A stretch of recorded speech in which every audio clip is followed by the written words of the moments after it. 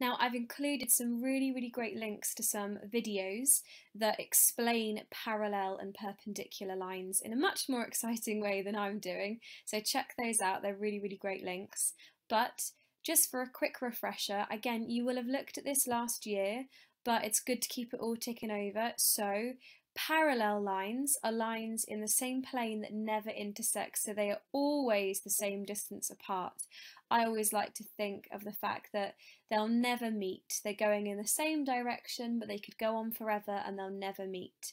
Perpendicular lines are lines that meet at a right angle. So we know what a right angle looks like. We did that last year in year 3, and we know that a right angle, we can always pop that little square in and label it with 90 degrees and it's perfectly straight, and we have our lovely right angle. That is a perpendicular line where those lines meet.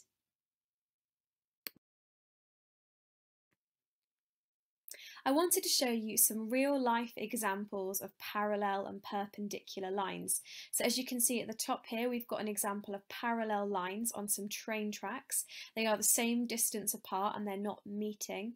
Then underneath, I've got some examples of perpendicular lines. You can see the purple lines there are the perpendicular lines. So we've got a right angle using a little ruler.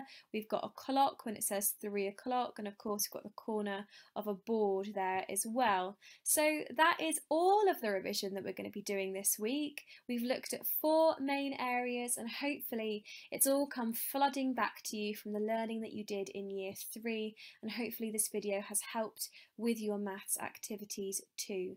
Good luck with them. See you soon.